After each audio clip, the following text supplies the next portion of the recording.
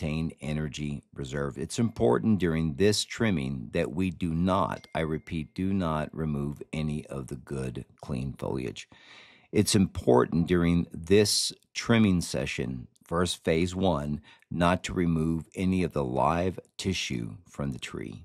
Timing is also appropriated. So trimming should only be done on southern live oaks in Texas from the month of December through January. And it's not really a timing issue. It's going to be a temperature issue. So if the temperatures are below 50 degrees, and then you've got a green light to trim.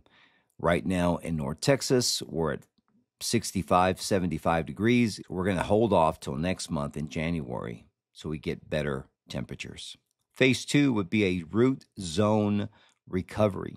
We do that through a air spade tool, pressurized air, where we make